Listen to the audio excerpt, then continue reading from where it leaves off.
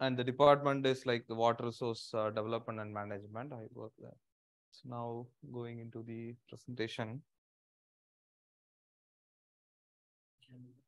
Is it working? This is there. No, this one is no. You have to plug in, right? No, that the dongle is not plugged in. We need to share the screen also, Dr. Mohana first. And also if request Dr. Kasi to stand in front of camera. Okay. Here. Okay.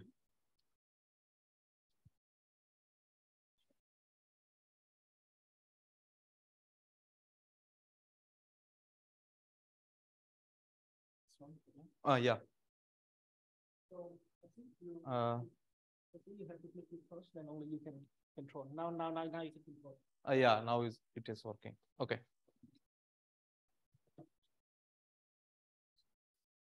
So why we need to analyze the stochasticity? In a way, like if we include the stochasticity, if we could model the stochasticity in our model, we work on different models. I hope like you also may be working in different types of modeling. And most of the time, like we ignore the stochasticity, because if the model itself high complex means it sometimes like it takes a huge amount of the computation and also like a lot more mathematics behind that. So most of the time we assume, and we also wanted to make our model to be simpler in terms of when you calibrate it, when you simulate the model. But like considering the stochasticity is very important, especially for hydrological problem, because we all know that the hydrology is like highly stochastic in nature. Several processes that controls the behavior of the system. You take any model, like it could be a runoff model, it could be a surface runoff, groundwater, or any processes you want to see, that a lot of different variables, a large number of sometimes the model parameters that controls the whole process. So when we want to make it like a complete deterministic, sometimes the model may be good for the scenario which you are simulating, but the model may not give the expected results if something goes in a different way, or like if the condition changes. It could be like any of the different conditions, could be like the process itself, or like what boundary conditions we assume. Many things are there. So in that way, like the quantification of uncertainty or analyzing the stochasticity is very important in our model. At any extent, like if you bring that, that will be good. Like what level of whole the uncertainty analysis we want to do that, it depends on again like how well your model is itself like is able to behave, or like how it captures. Sometimes like if model is too complex, it may not give a proper results also. So in those conditions, like we may go with some assumption, we may fix some value. So like that we do. But like the quantification of uncertainty gives a more reliability. Like you can believe your results because you are not just depending on just one value. Rather, the whole simulation will give a probability distribution. From the whole distribution, you can select the best value out of it. In under what scenario, what circumstance your decision making which you are going to take. Sometimes like the decision making, when I say that, some decision making may be like you need a very accurate results, especially when you are going with a very short time and you have to take a decision for any flood forecasting. So your value should be very accurate. So you go with a higher level of the confidence. In some cases, the data itself may be having like a lot of uncertainty. The process itself like going with a very large scale when you analyze, it's very difficult to maintain that. So that time, like even the solution is not so accurate, but still that will not change much of our the whole decision making. So the sources of uncertainty comes from various sources, majorly like from the nature itself, like the uncertainty is there. On top of that, there is a model uncertainty. So in the whole process, like we will be going to see how the uncertainty is coming into the picture and how we can quantify them in terms of treating them individually and then combinedly. So here, when we talk about the hydrological model, the major sources of uncertainty comes from the input, model parameter, and then model structure. What kind of structure? So here, like all these three things, like individually, I will show some of the work like which we have done, and then combined together, how that affected the decision making. So that we demonstrated through linking this machine learning model with a process model, like we use some agricultural management side, how that works. So as I mentioned, like the decisions can be of various different things, but majorly in water resource, when we talk about, it could be for the flood control, hydropower operation, irrigation scheduling. So how this quantification of uncertainty helps them to come up with a more better reliable values. So here, like I have chosen the ANN model because the artificial neural network model is have been well used in the hydrological community. And many a times the model results are reported to be producing more accuracy than the physics-based model. But still, like the core hydrologist or any hydrological community is not still ready to accept the complete form of the machine learning models, because the machine learning model, as I mentioned, it has its own limitations, mainly that doesn't capture the physics of the system. It just deal with the data. So whatever the data you give, it will go any type of data. It doesn't have to be a kind of the entire data set you need. Whatever suppose you want to simulate the stream flow with the whatever like the previous stream flow data you have, you can make it like a kind of recursive, auto-recursive process, and then you can just forecast it. So only with the stream flow, you can just forecast the stream flow. But whereas if you want to apply any conceptual or physics-based model, you need a lot of data, like you need land use, land cover, like this soil data, and we also need like temperature and precipitation and many data we need. So that is where like it has its own advantage. But the acceptance we thought like can be still much more better when we truly understand where this model behaves well, where the model is not behaving well. So that is one of the motivation to quantify the uncertainty. So here, as I mentioned, like this ANN model especially, people criticize this ANN model. Apart from this data-oriented things, it lacks the transparency, because like when you change the different data, the whole thing actually changes. And it doesn't produce the identical results when you want to reproduce it, or the results you want to make it more generalizable form. And also it requires these things like people also mentioned that it requires research to significantly improve that. So what are the difficulties like quantifying the uncertainty? The model itself, like coming from the neural network computing architecture, it goes with a huge number of the parameters, and then the computation and different nonlinear mathematical functions, we include that. So anything you want to plug in that, either the uncertainty method, if you see, it can broadly vary in any of these types majorly. It can come from the analytical method, approximate method, Bayesian, and fuzzy theory method. But like direct application is possible, or do we need to change anything to incorporate these techniques into the ANN model is what we wanted to see initially. So in that way, like we found that the methods itself having the different kinds of the restriction and some advantages, and the limitations when we say like some methods are really expensive computationally and requires the derivative information, and sometimes you got to assume the probability distribution. So here, as I mentioned, the objective is to individually quantify the parameter input and structure, or like combine them together to quantify the predictive uncertainty at the model output level, and then use them for the decision making. So I use the different data sets mainly just because these are all the methodological development, not really focused on the problem based, where this catchment is having this problem, so we wanted to solve, not like that.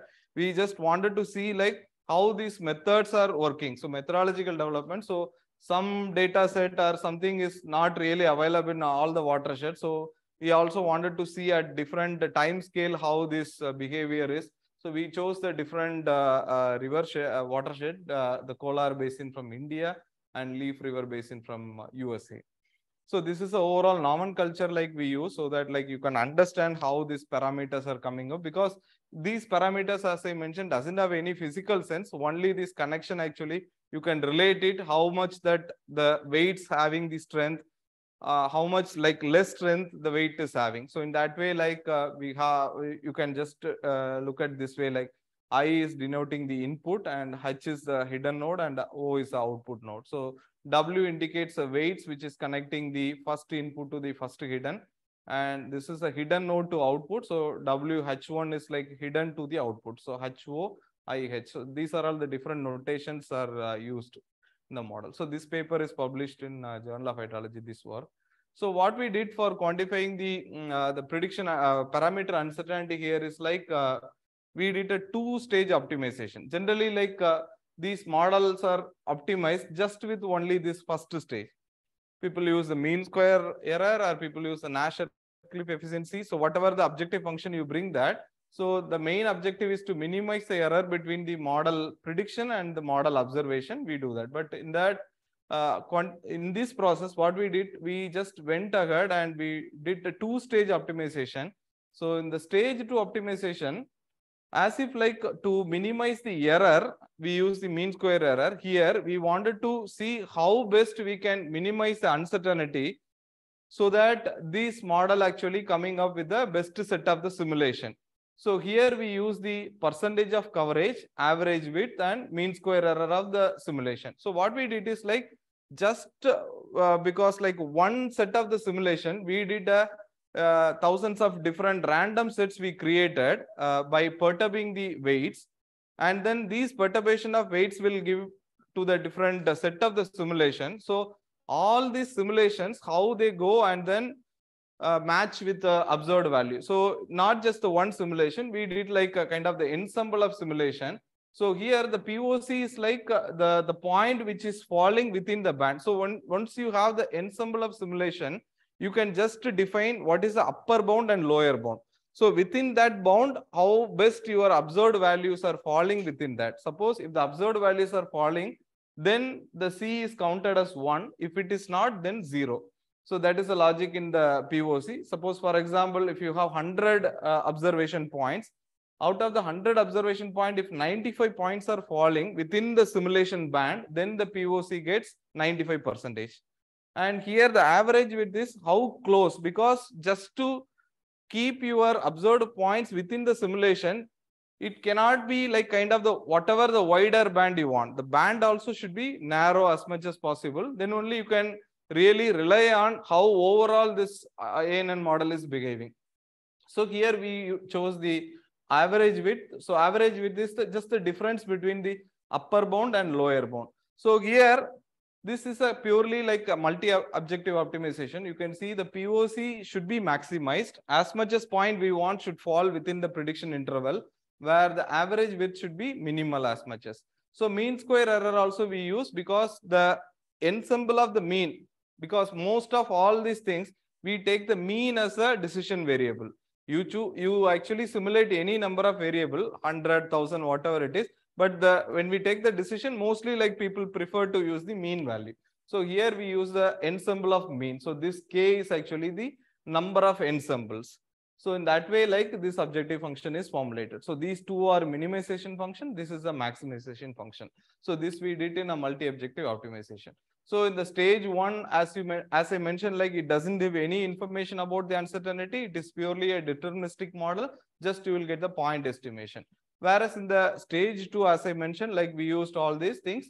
So finally, if you see, these are all the different parameters. Let's say like it has a parameter 1 to parameter n. So how best you are actually perturbing these parameters. So this perturbation is what we did. So how we did is like initially we defined some amount of the perturbation. We tried different levels of the perturbation. Like suppose you have a weight value 10. So this 10 we applied like 10%, 20%, 30%. Like that we increase the different amounts of the perturbation. And then we wanted to see like how best this prediction interval is coming up. So here this result shows that first stage optimization. As you can see, like the model is calibrated well, both in calibration and validation. These are all the different indices.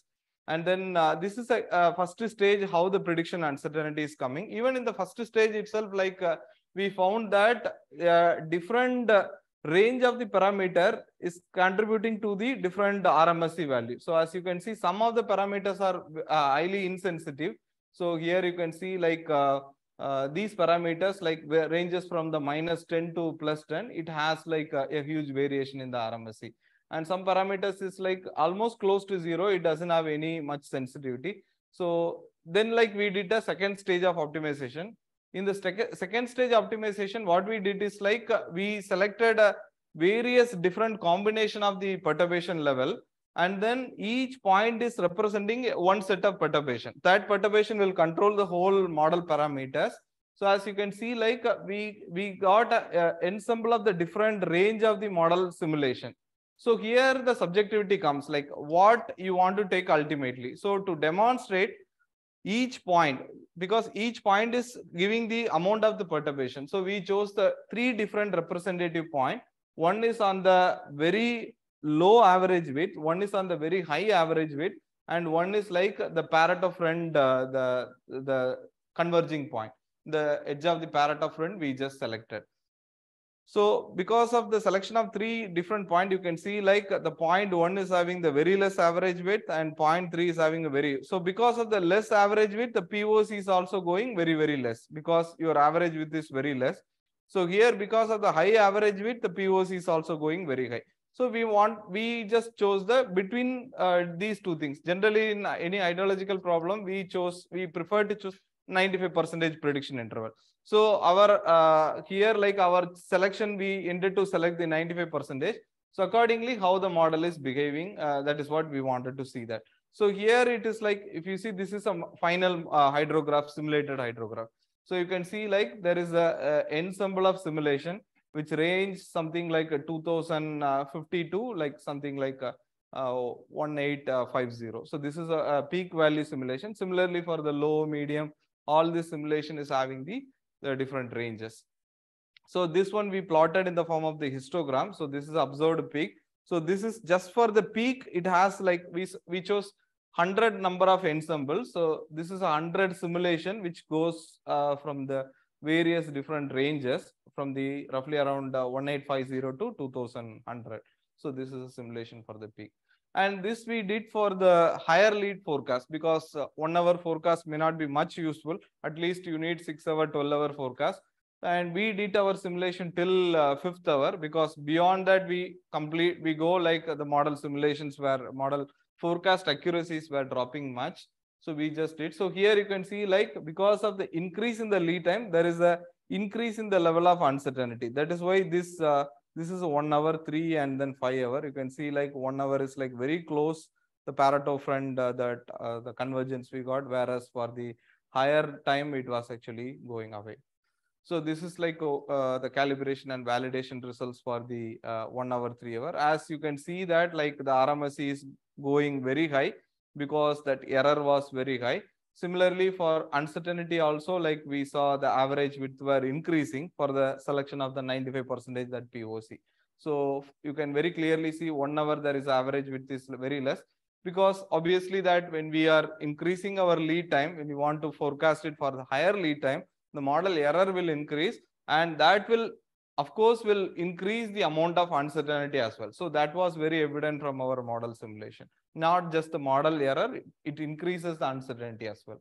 So this one, like we did a comparison with the different standard approaches like bootstrap, Bayesian and first order, and we found that the prediction interval, the proposed method is better. And this is actually the comparison of the different method, and we got like good results in the prediction uncertainty interval. So this plot shows the comparison. These are all some existing methods which were already reported in the ANN modeling framework. And then this is a comparison of the peak, and most of the existing methods were not able to capture the uncertainty. Even then the stochasticity was brought into the modeling. But like in this model, we found that the stochasticity is well modeled with this prediction interval method. So going into the structure uncertainty. So now we saw the parameter uncertainty. Structure uncertainty is like what we did. So ANN has a connection, we know that. So here what we did in our model, we put off this connection. That means like there won't be any connection in that. So here in that way, we wanted to see how the model was performing. So randomly just we put off this connection. like one connection or 2, 3, 4, like that, different various combinations. And we also made sure that at least one connection is ensured.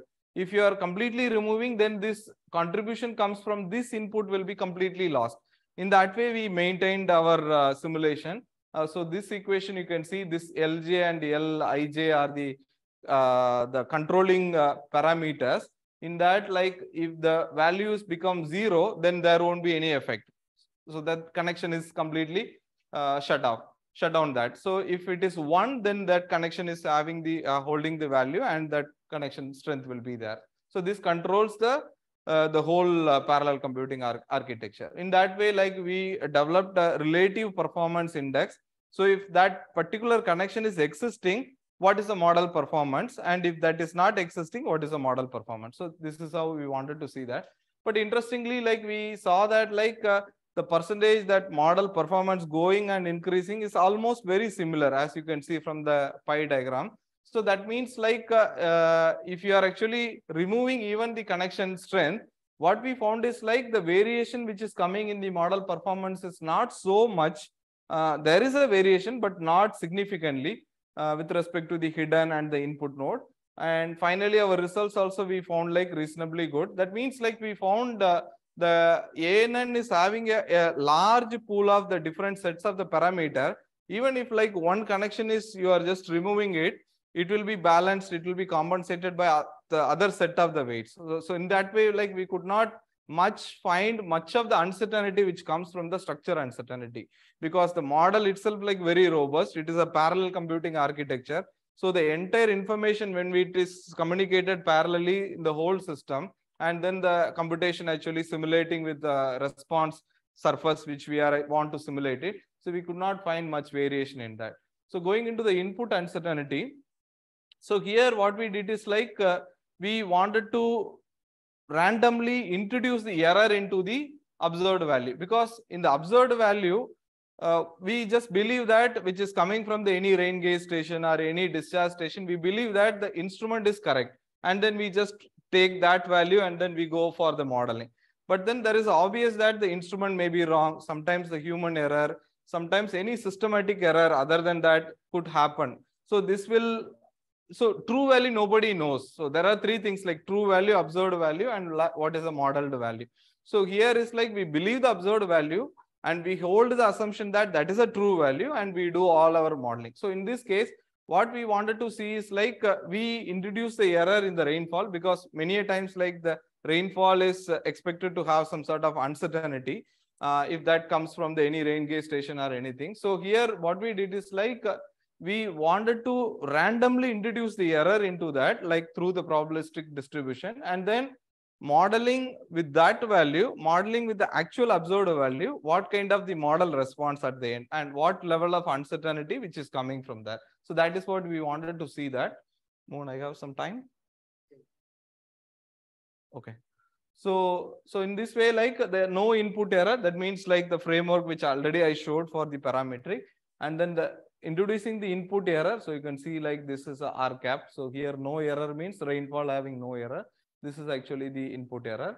And this, how we did this input error is like we took the observed rainfall value and then we applied the rainfall multiplier. So this multiplier we sampled from the probability distribution, and then this is kind of the errored rainfall value, you can say, or like the close to what is a true value which can go in that. So this error also like we controlled through the calibration. So your whole model calibration wanted to map and match with the observed value how best the error could be. So this one we just selected from the probability distribution. So here we assume the log normal distribution because the error mostly follows the normal distribution. So here we chose the log normal because the rainfall multiplier we wanted to have a positive value. So when we choose the normal distribution, it will have a negative and negative value. So which we directly wanted to consider that the normal distribution effect through the log normal. So that is the multiplication factor should be positive. So that is the only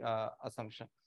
So this is a framework like we developed for quantifying the input uncertainty. So we assume the prior probability distribution, then this multiplier will be sampled, then the error forced input will take the values in the model calibration, And finally, we did the forecast.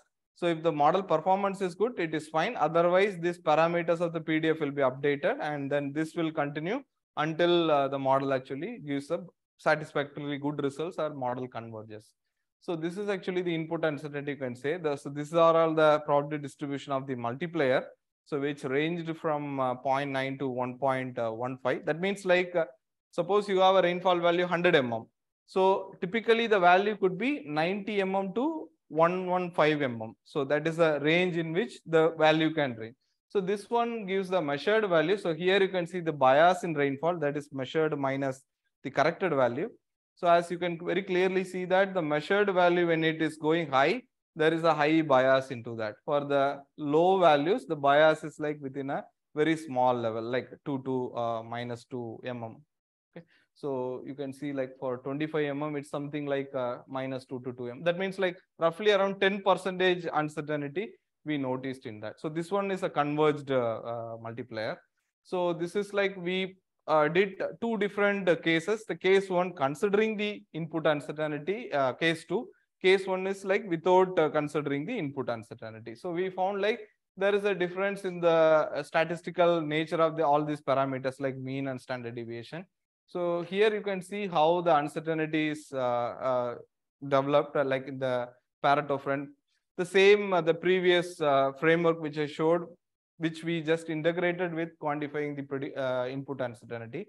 So we found like there is a shift. The case two, if you see that, considering the input uncertainty into that actually elevated the overall prediction uncertainty. So in the case one, you can see like without considering the input uncertainty. So we found like there is a significant influence when we really consider the input uncertainty into that.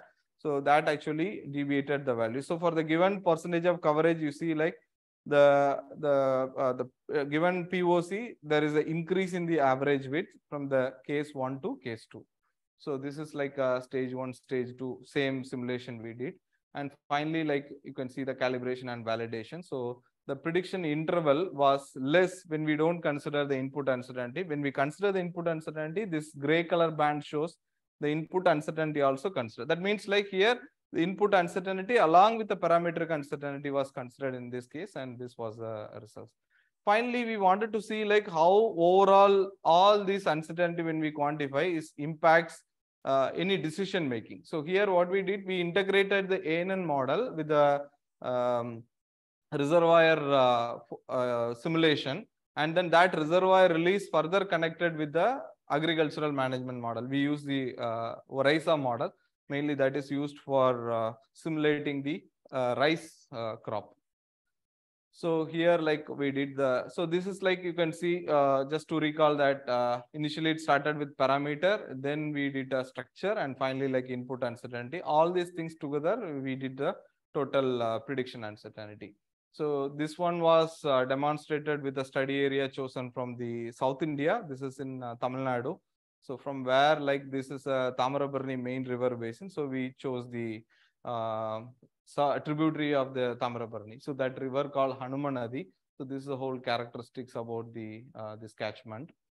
So this here like we had only the weekly rainfall, and we just forecasted this weekly runoff. Accordingly, the reservoir was simulated, and finally like we just simulated the crop growth simulation model. So this is a model structure we chose, and then we quantified the structure uncertainty, and then we similarly, the whole framework was applied for this data set. So I didn't want to repeat that. So we did a different model calibration, and then the prediction uncertainty was finally quantified in stage 2. And this is the overall model results in stage 2.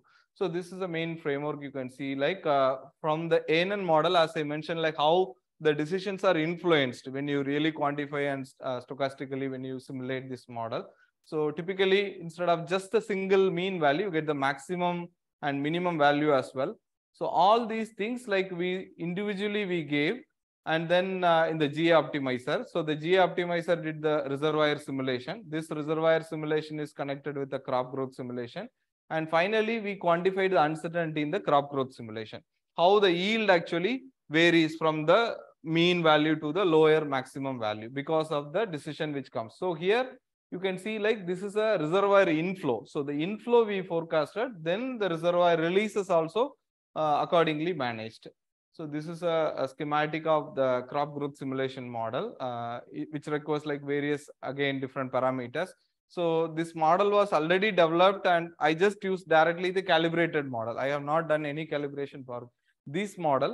My only aim is just to showcase like how this stochastically varying the reservoir inflow simulation will have an impact in the crop growth simulation model. So this is a different parameters, as I mentioned, it's like already calibrated from the previous the researchers. So directly I used that value to do that. So here is a real-time operation for the weekly releases. So the ANN forecast was made for every week. And then once the forecast is made, then you have the observed value. So you use the observed value. If not, then the forecast value you use. But the forecast was not very accurate. We just used just the one step ahead forecast. For the rest of the period, we use the statistical historical mean value itself. So that way, like we wanted to see how this simulation is actually taking place. So as you can see, like this is the first level. So second level is like one is already the crossed. So then you use the actual observed value. So this is a statistical mean of the inflow value from the historical period. So this is just the ANN inflow. That means like ANN forecasted inflow. So like that, it will just keep on, it will move. So this one we did for the 15-week because the whole, this crop, the rice one took 15-week model results it required. And this is a final uncertainty quantification. So we did for the operational framework and planning framework, because without this forecast also, you could really use the what is observed value of the mean and the historical value for the future period. So in that way, we just compared these two results and we found like you can see that the mean simulated here, the total yield, and this is the upper simulated and the lower simulated. That means like this model, whatever like we chose to forecast for the inflow in the reservoir, how that affects transfer to the, when you are finally taking the decision in terms of any crop growth simulation, it could be for the hydropower or any different applications like the decision making. So here you can very clearly see like, so in that way, like you get a confidence just because you may be going with only the mean value instead of the mean value. Here it gives the whole range of the simulation. So you can believe your model, my model is having this much limitation and maximum this could be the values. So this is upper and lower simulated value. So overall, just to summarize the whole work, like the proposed framework, that prediction interval method we developed was very effective in the ANN model when we want to develop the confidence in the simulation. And then you can choose any simulation depending on like whether you want to go with a higher percentage of the coverage or you want to just to go with a very narrow interval, depending on what level of the decision you want to take. And then it will have a kind of ensemble of all the model will be like more appropriate for the forecast application. And then the peak was especially modeled well, because many a times the people report that the peak is not well predicted. So that one was good in our model. So the input uncertainty helped us to maximize the better appropriate parameter value. The similar framework was already applied in conceptual model. So same thing we applied in the ANN model. And then the structure uncertainty, we could not find much because of the parallel computing architecture, as I mentioned. And successfully, we just showcased how this quantifying the uncertainty influences when we wanted to make a decisions. Here we use the irrigation scheduling. So finally, that irrigation scheduling, how that impacted the crop growth. So this is all about the presentation. Thank you for patiently listening. Yeah, thank you. Thank you very much, Dr. Kashi, for the comprehensive presentation on this uncertainty analysis. Yeah, now I would like to take the questions from students. And online students, you can also leave the questions in the chat box so that I can read out. Then Kashi will answer. So any questions from student side?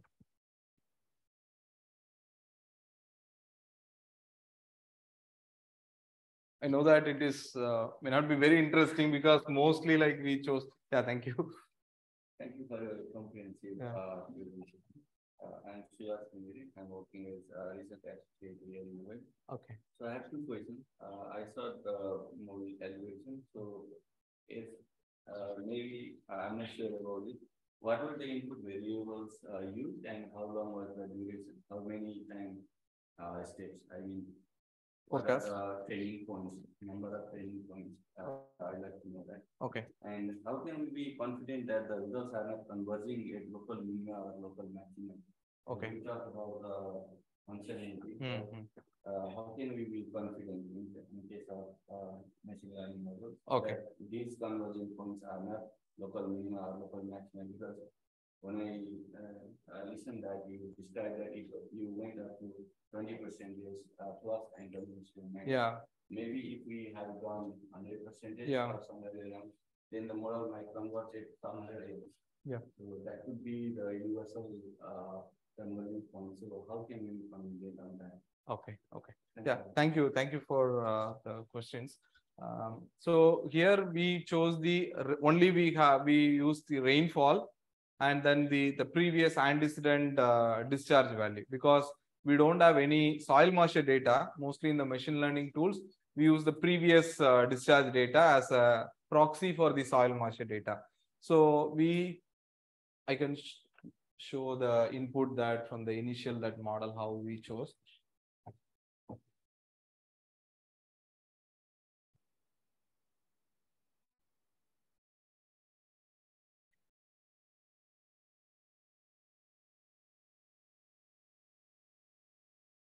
Okay, so I think it will come in this simulation. Yeah, here you can see. Similarly, like we did for the previous case also, here just the three input, that the present day rainfall and previous day rainfall and previous day discharge. For the hourly, this is the weekly forecast. So we did three levels like hourly forecast, daily forecast and weekly forecast for the demonstrating the different uncertainty. So in all the cases, you can see like mostly we used the previous day rainfall or like 3 days before rainfall and this discharge. These are all the combination. So this one we arrived with the auto correlation and cross correlation, which variable is like having the high influence with the output variable. And coming to the other question we asked, like the data, the length of the data was mostly around, for the hourly data, we didn't have a much data, 3-year data, something around 3-year data we used. For the, this one we used around 15-year data. So like that, the data length was also varying in that, because as I told, like this is a pure methodological development. So we wanted to use how robust they are.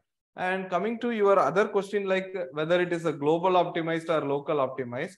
Well, it is well accepted that like most of the time it gets trapped in the local optimization. But here in this case, like our confidence was more because we use the genetic algorithm based optimization to optimize all these parameters. Generally, like people reported that the GA is not, GA is good in terms of like reaching the global optimization. It doesn't get trapped in the local optimization like the traditional gradient descent method. It has a more likely chance that it gets trapped in the local optimization. That way, like we tried different range, but like we found that the 10% of that or 20% within that range, the parameters were like more effective in terms of finally converging into the simulation. But like we increased our range, and like this one, we believe that this must be a global optimized solution, or at least near to the global optimized solution because of the usage of GA. For ANN, you didn't use GA, but no, ANN also we used to GA. So this one is like the whole ANN parameters were optimized by genetic algorithm based, GA based algorithm, the whole ANN weights. So in that way, we can believe that it is not really locally get trapped. Yeah. Yeah. Thank you. Yeah. Any other questions from here?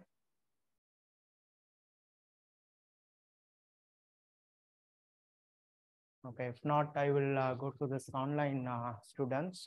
Online students, if you have any questions, you can unmute and you can ask your question. So if interested, like I showed the papers which were published from these works. So yeah, you can that. Yeah. Go to my profile and yeah. Yeah, you can also email him. so that Yeah. we will give more information. So any questions from online students? Yeah, one question. Saurav? No, sir, but there is some question in the chat box. Can you please check? Check.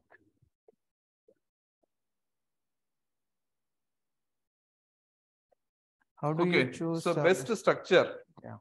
So here when we say the ANN structure is like how many number of layers and number of nodes we wanted to fix it. So in a way, like this is also a kind of the trial and error. So initially we go with the maximum number of the hidden neurons, especially that hidden layer, like one layer we found, one layer itself is good. Increasing more number of layer also unnecessarily it will increase the computational burden, and also model may be over predicting in terms of calibration may be good, but in validation it will completely fail. So we use the trial and error method when we want to choose the best structure of the ANN model. Okay.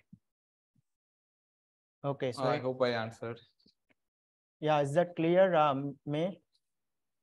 We use the trial Yeah. and error method Yeah. to. Okay. So any other questions from online students? Yeah, if not, I will ask one or two questions. Yeah, sure. So which uncertainty is more dangerous? You said three, Okay. right? Input, model, and data, right? Okay. Input, data, model, and structure. Yeah. So which one is? See, in this analysis, which is like kind of model to model, it may get varied. We cannot really say like this uncertainty is like really high, the other is very less. We cannot say that. In this case, what we observed is like our input and parameter uncertainty had a high influence in the structure uncertainty. And then overall, if we say that like these two are almost like equally influencing the model prediction, model forecast in this case. Otherwise, like this kind of uncertainty is mostly subjective, model to model. Suppose you choose any conceptual or physics-based model. If you use any wrong selection, if you remove completely some of the process, it may be highly bringing more uncertainty into that. Many times in the model, we may be completely assuming some constant value without varying base flow. Let's say that you assume uniform base flow, or just you remove some of the component like snow melt component or anything in your structure. You are not really capturing that. If suppose the watershed has that effect, then structure uncertainty may be in that case very dangerous if you're not really bringing into your system. So it depends on like what kind of the nature of the watershed, and also what kind of model we'll be using that. Yeah. Okay. So what is the difference between this, standard optimization, like a SWOT model, we are optimizing the parameters, right? We are calibrating the model parameters. And this kind of calibration, what is the difference?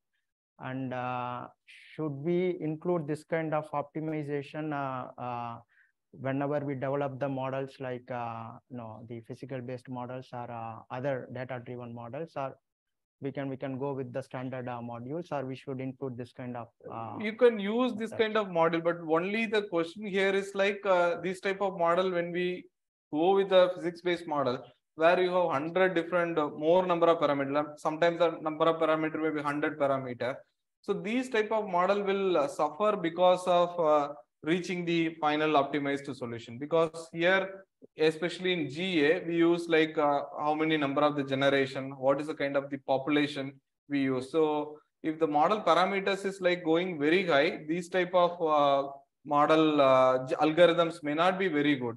So that is where like this same framework we tried with the SWOT model to optimize that prediction interval, but we could not get a good results in the SWOT model, because SWOT is having its own limitation, and it has its own set of the parameter, which will not be able to perturb it and then bringing it in this type of the algorithm, and then so it's really got failed. But like whereas in the conceptual model, like use the HPV model or high mod, where the number of parameters are really not more than 10 or 15, then these approaches were very effective. We found a good the prediction interval even in the conceptual model, but the complete physics-based model, it failed. Yeah. Okay.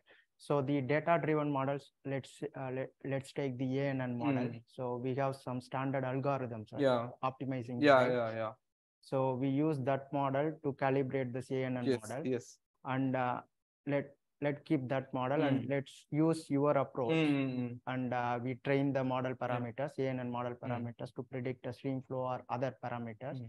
So you mean to say your model is giving better closer results? Yes, yes, better results. Yeah. With that of observed. Yes, yes, yes. That's why we want to use this kind of approach in calibrating the ANN model. ANN model. Yeah, yeah.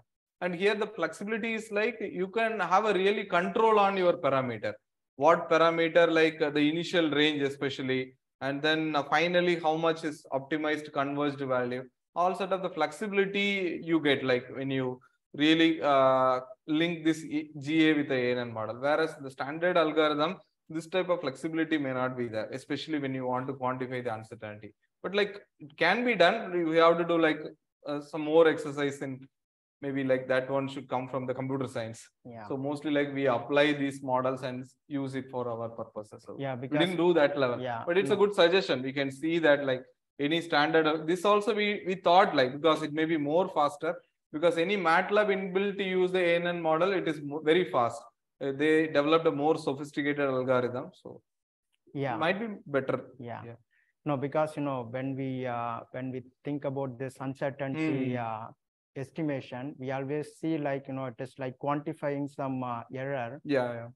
From this model simulated things like that. But I didn't thought about this kind of framework also we can use. Yeah. You can use that. The model parameter exactly. So that we can improve the model. Yes. Much better way. Yeah. To predict the outflow. Right? Yeah. You can use it. This framework you can apply in any model, like as long as the number of parameters are within some range, like not more than let's say 20-25 parameter, you can use this type of model. Any model which you are using, you can try to see like what is the best set of the perturbation you can bring it, and then develop this type of prediction interval. So obviously like acceptance will be more rather just to showing the deterministic simulation. Okay, yeah, thank you very much, Dr. Kaur. So any other questions, final round? And then this framework, especially like after that, like so many works, after like we published this work, and many people finally like recently one review paper also came, like constructing the prediction interval. So now like people almost explored this type of models across the different modeling framework. When we developed this one, it was kind of we in fact like kind of interested or like got inspired from the works which is published from the electrical engineering. They use this type of approach for energy load forecasting. So the kind of the framework we adapted for hydrologically how it will work. Yeah, it's very interesting presentation, and we learned many things. I hope the students also learned many things from this presentation. So if there is no further questions, I would like to close this session by giving this small souvenir to Dr. Kashi. Thank you. Can you take one photo? Dr. Mohan. Yeah, take.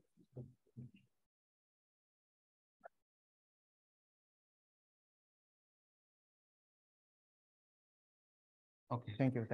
Thank you.